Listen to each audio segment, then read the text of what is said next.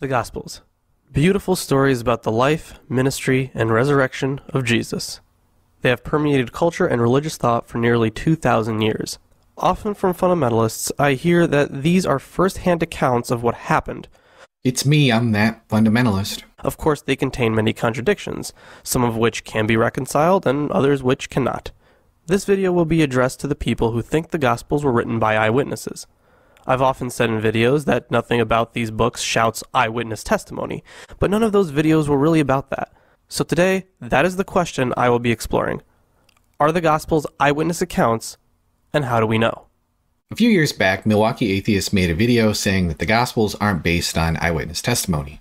So, do you come to Milwaukee often? I guess if they said that the Gospels were based on eyewitness testimony, they'd be the Milwaukee Christians.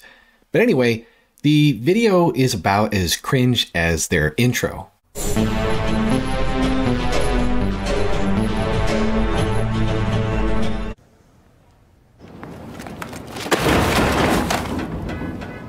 Yeah. Anyway, the video represents a lot of your standard objections that skeptics will often raise against the Gospels. So even though it feels a little bit like low-hanging fruit, I think it's important to go over these objections and to have all of these in one video as a resource to you. First, we can look at the internal evidence for these claims. Maybe these are written by eyewitnesses and scholarship has just been wrong this whole time. People aren't perfect, so that's possible. But let's take a look at each gospel separately and together. Then we'll take a look at the patristic evidence and come to a reasonable conclusion on whether or not the Gospels were actually written by people who saw these events transpire. The first thing to notice is that none of them actually claim to be eyewitnesses. There are allusions in a couple of them that hint at how they received their information, but that's beside the point. The Gospel writers did not claim to be eyewitnesses. False. This is false. The author of John repeatedly claims to have been a witness to the events that he recalls. He especially emphasizes that he was a witness at Jesus' crucifixion. He saw it, he witnessed it, he bore record. Interestingly enough, there are small details in the account that confirm this eyewitness testimony. Consider the soldiers dividing up Jesus' garments in John chapter 19. Commenting on this passage, J.B. Lightfoot says, again, the scene of the crucifixion furnishes St. John with another opportunity showing his intimate knowledge of Roman military customs. A quaternion of soldiers, as we learn from Vegetius and others, was usually employed as a watch on night duty for the purpose of escort. Now, it is noticeable that when the other evangelists speak of the guard which attended at the crucifixion, no number is given. It simply stated that the soldiers divided the Savior's garments among them. St. John, however, gives the actual number. But observe how incidentally this fact comes out. He makes no mention of the quaternion. He merely says, then the soldiers, when they had crucified Jesus, took his garments and made 4 parts, to every soldier a part. The information is not paraded in any way. It is involved in the narrative. This subtle little detail is a sign of truth and eyewitness testimony. Let's keep going. They also don't even read like eyewitness testimony. There are simply too many phrases and narrative tools that suggest non-first-hand authorship. Yeah, but what I just discussed with the soldiers dividing Jesus' garments seems to indicate otherwise. But that's just one example, and of course the case is cumulative.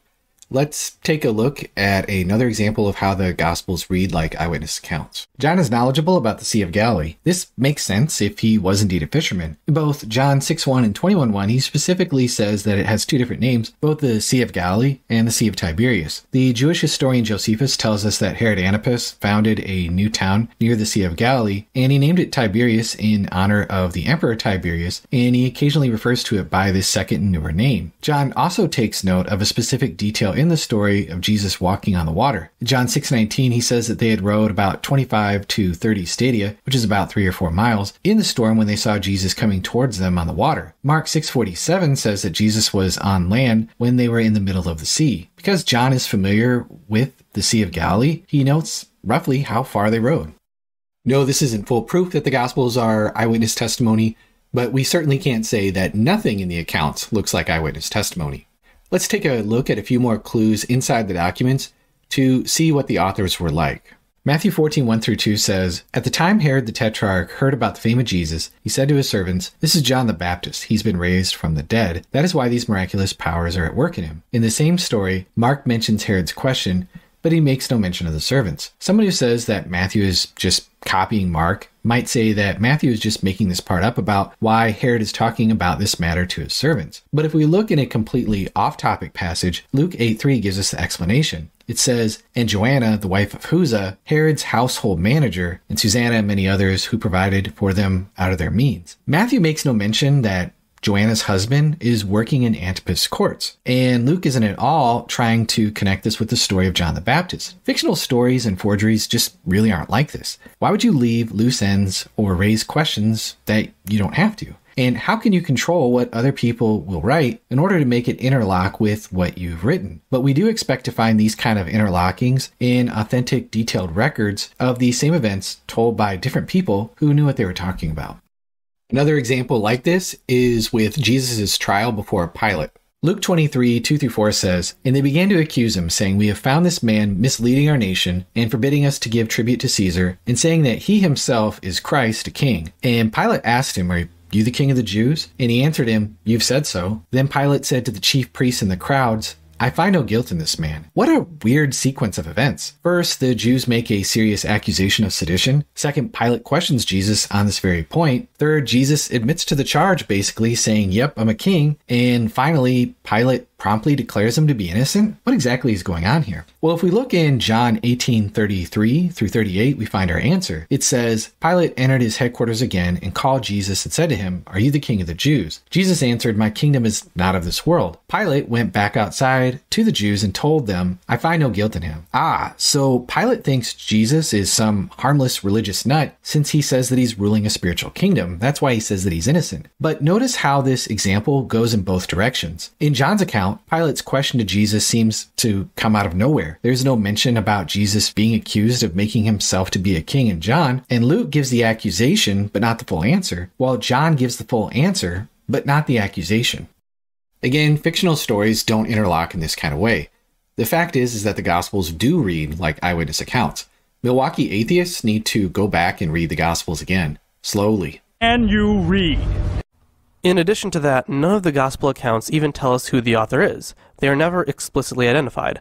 Our best manuscripts of these Gospels contain the word kata in the title, meaning according to. This is not something we find in first-hand accounts of anything at the time. According to signifies later authorship. So what if according to wasn't something that was used until Christians came around? How is it even really relevant? Milwaukee Atheist doesn't say. Maybe according to is something that was added when they needed to differentiate one gospel from the other. I don't see a big deal here at all. Oh, what? Let's begin with what was probably the first gospel to be written, the Gospel of Mark. Perhaps it will help to figure out when this book was written. In Mark 13, Jesus mentions the upcoming destruction of the temple.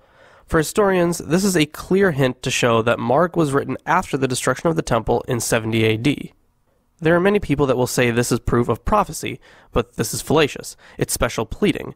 If we can accept prophetic claims from Christianity and Judaism, then we should logically accept them from Muslims, heathens, and Hindus. I'm sure the people claiming this is proof of prophecy wouldn't appreciate that. The other problem is that historians have no way of evaluating prophecy claims, or, for that matter, miraculous claims of any kind. We can solve anything with magic and come up with any answer we want. That's not how history is done. If there are good reasons to think that there are genuine miracles or fulfilled prophecies written in other holy books, then we definitely need to look into that. This isn't some sort of special pleading for Jesus. This is about not begging the question against prophecy or the miraculous in the first place. Saying we know that this kind of stuff can't happen, therefore it didn't happen, is just blatant circular reasoning. But there's a much bigger problem with this argument. The idea that the evangelists put these words into Jesus' mouth don't really make a whole lot of sense when you look at them in their context. When the abomination of desolation shows up, Mark records Jesus saying, "Pray that your flight doesn't happen in winter." Writing a decade later, Matthew adds, "nor on the Sabbath." And then later still, Luke has Jesus say, "But when you see Jerusalem surrounded by armies, then know that its desolation has come near. Then let those who are in Judea flee to the mountains, and let those who are inside the city depart. Let not those who are out in the country enter it." The temple wasn't destroyed in winter, though. It was destroyed in late August, early September, and if the destruction had already already happened, why would Matthew add for his audience a command to pray that the desolation wouldn't take place on a Sabbath? Or why would Luke add a warning for his audience to not enter the city if the city was already destroyed? Who are people talking about when they say the author is Mark? Traditionally, this is John Mark, the Apostle Peter's interpreter. Is it possible that Mark wrote this in his old age? Sure, but the evidence speaks against it. If Mark received his gospel from Peter, why is it that the other gospels have more anecdotes about Peter, including, for example, Jesus telling him, "You are Peter the rock, and upon this rock I will build my church"? Would Peter himself forget such an incident? I doubt it.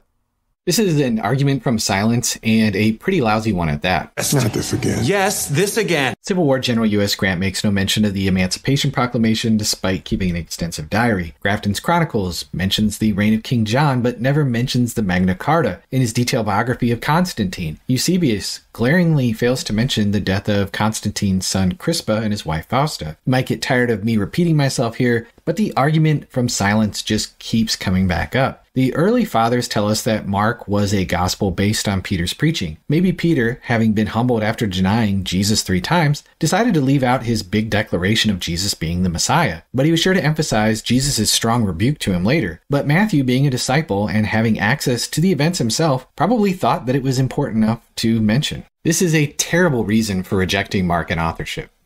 The next gospel to be written was probably the Gospel of Matthew. Traditionally, this is viewed as being written by Matthew Levi, a tax collector and one of Jesus' 12 disciples.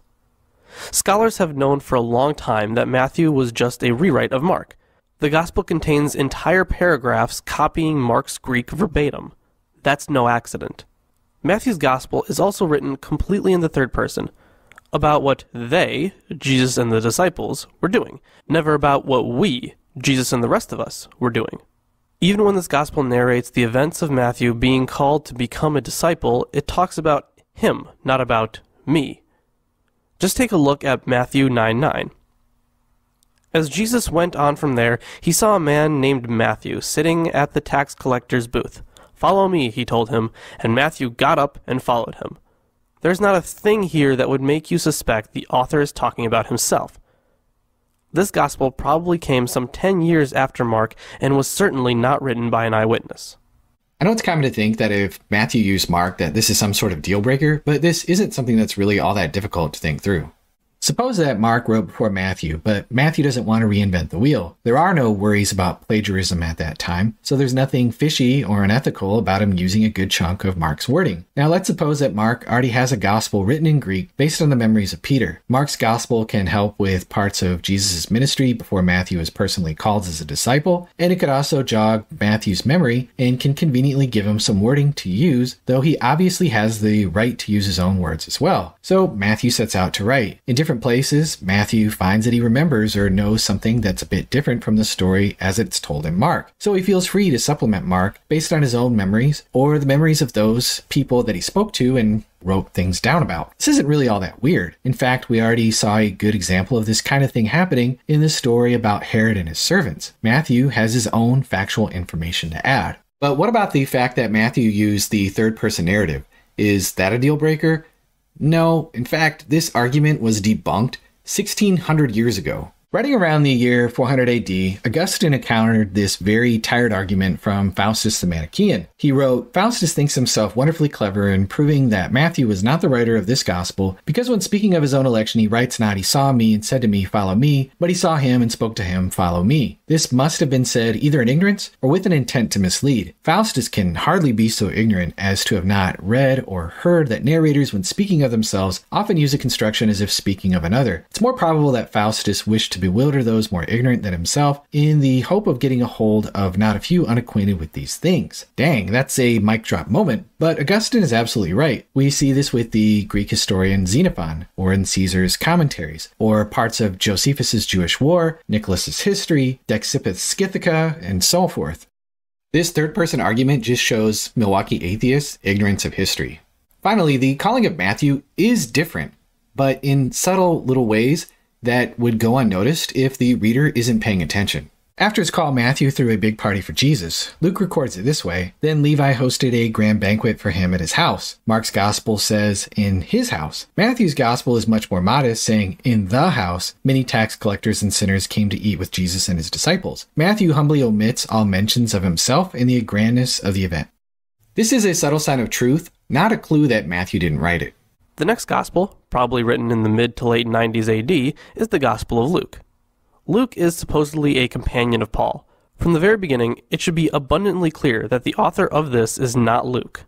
Many have undertaken to draw up an account of the things that have been fulfilled among us, just as they were handed down to us by those who from the first were eyewitnesses and servants of the word. Luke 1:1-2. If you didn't catch that, the author is telling you that he is writing long after these events, and he is recording the information that has been passed down to him. I don't know what kind of argument this is other than to say that Luke wasn't an eyewitness of Jesus' ministry, but that's something we've already known. Luke seems to have spoken with different witnesses of the events. If he traveled with Paul, he definitely would have had access to some of those witnesses when Paul visited Jerusalem. Luke is the only gospel author to mention Joanna, who I mentioned earlier, and she also could have been one of his sources. So Luke wasn't limited to a single source of information. He probably had several. Maybe he had Mark and some other written source that's now lost. But Luke could have also had conversations with people, and he could have made detailed notes. In putting together his gospel, he draws on the materials selected by Mark, occasionally adopting Mark's phrasing. However, much like Matthew, Luke feels totally justified in supplementing the stories with additional information that he has on hand. Seriously, what is the argument here? Is there an argument here? There has been much debate over the authorship of the Gospel of John, but I think the answer should be clear. This book is also not from an eyewitness. Traditionally, this is viewed as being from the hand of John, son of Zebedee, one of Jesus' disciples. John was seen as the beloved one, or the one who Jesus loved, but this qualifier gives us the information we need to conclude he didn't write this gospel. At the end of the gospel, the author says of the beloved disciple, "This is the disciple who is testifying to these things and has written them, and we know that his testimony is true." John 21:24. Note how the author differentiates between his source of information, the disciple who testifies, and himself. We know that his testimony is true. This author is not the disciple. He claims to have gotten some of his information from the disciple. Let's read the passage in context for ourselves. Peter turned and saw that the disciple whom Jesus loved was following them. This was the one who had leaned back against Jesus at the supper and had said, "Lord, who is it that's going to betray you?" When Peter saw him, he asked, "Lord, what about him?" Jesus answered, "If I want him to remain alive until I return, what is that to you? You must follow me." Because of this, the rumor spread among the believers that this disciple would not die. But Jesus did not say that he would not die. He only said, "If I want him to remain alive until I return, what is that to you?" This is the disciple who testifies to these things and wrote them down. We know that his testimony is true. It's hard to see how much more explicit Verse 24 could be that the disciple whom Jesus loved wrote the gospel. Even if we grant that John 21:24 is written by someone other than the author, the verse itself says that the disciple Jesus loved wrote what comes before, quote, these things. So this verse is unequivocal about its claim that the gospel was written by the beloved disciple. As far as 21:24 appearing to express the perspective of a group of people who are placing their approval upon the document, the point of the verse is that this group is expressing approval of a book written by the beloved disciple. This is just a massive overreading from Milwaukee Atheists. Now we're left with the big question. Why were these names attributed to the Gospels, and when? Let's begin with some background information. The first thing to note is that until the 2nd century, apostolic authorship wasn't really important. Clement of Rome, for example, knew of Paul's works but didn't bother mentioning Paul as the author. In the 2nd century, any eyewitness would have been dead, and so would everyone they knew. So the church reasoned that they ought to attach names of apostles and companions of apostles to the texts they were using. This can be seen by the rise in texts being written under apostolic names. Until Irenaeus, apostolic authority in the churches was focused on the apostles as a group. It was only in the 2nd century that specific apostles came to be important. The approval of the apostolic literature can be seen by the sheer amount of references and citations to it, not just to the texts that are canonical, but also to the ones that were eventually deemed heretical, including the Gospel of Thomas, the infancy Gospel of James, the Gospel of Peter, the Acts of Paul, and others. In fact, in the 4th century, apostolic authorship was incredibly important. If an apostle wrote a document, it would automatically be accepted as scripture. but the point remains. The authors of the Gospels are not the people whose names are attributed to them. The Gospels were written anonymously and by people who were clearly not eyewitnesses. We just have to deal with that. This anonymous gospel meme just never seems to die. I just want it to stop. First of all, for authors like Clement to make use of the Gospels as authoritative sources means that they expected their audience to recognize their quotations and allusions and accept them as authentic. The fact that he doesn't say, Matthew wrote such and such down doesn't mean that Matthew didn't write it or that the titles were just simply invented later. This seems to be more evidence for traditional authorship than against it. Second, the fact that the gospel writers don't name themselves in the documents isn't proof of anything other than Milwaukee Atheists' own ignorance of ancient writing. Dozens of the biographical type writings that we have on the 150 years before Jesus and the 150 years after Jesus are formally anonymous. For example, Caesar's commentary on the Civil War was not only written formally anonymous, but is also written in the third person, as we already mentioned, not unlike the style that we see within the Gospel of John or the Gospel of Matthew. Plutarch is considered to be the most important ancient biographer. He wrote 60 biographies, of which only 40 have survived. Plutarch is never mentioned once within the writing. The Gospel author's seeming lack of identification just isn't the problem that skeptics make it out to be. So were the names Matthew, Mark, Luke, and John just plucked out of thin air and added in the late 2nd century? Nah. New Testament scholar Martin Hengel makes the argument that titles like, according to Mark, were used far earlier than previously suspected. These titles were added sometime before the end of the 1st century, most likely due to the presence of 2 or more Gospels that needed to be distinguished from each other. Part of Hengel's argument is that the authorship of the 4 Gospels was unanimously attributed to Matthew, Mark, Luke, and John by the middle of the 2nd century. Hengel argues that the only way for this to have happened was for the church to have known for quite some time who wrote the Gospels. If the authors' names had not been attached to their writings, multiple names would have been attached, as is the case with Hebrews. Hebrews has been attributed to a wide range of authors by the early fathers, including Paul, Luke, Barnabas, and Clement of Rome. To put it simply, if nobody knew for 6 decades who wrote the Gospels, the 2nd century witness wouldn't have been unanimous. Rather, it would have been highly contested, and we'd have probably records of that. The only names that we find are the traditional ones. This attribution of authorship doesn't just come from Irenaeus writing from Lyon, France, but Tertullian of Carthage, Clement of Alexandria, a piece of Christian literature known as the Muratorian Fragment, which was discovered in modern-day Milan. This is especially significant when we realize that the Gospels spread throughout the Roman Empire as Christianity exploded onto the scene. Yet everywhere we look, the same 4 names are attached to these same 4 Gospels. The ancient world was obviously not as well connected as it is today. If somebody just arbitrarily added the name Matthew to the first Gospel, it would be astoundingly rare if somebody in another country did the exact same thing. And yet, in different countries, the name Matthew was always attached to the first Gospel.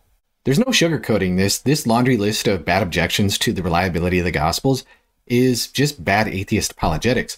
But it's bad arguments like these that Christians hear all the time. So I hope this was a helpful exercise to go through some of these, and thank you so much for watching.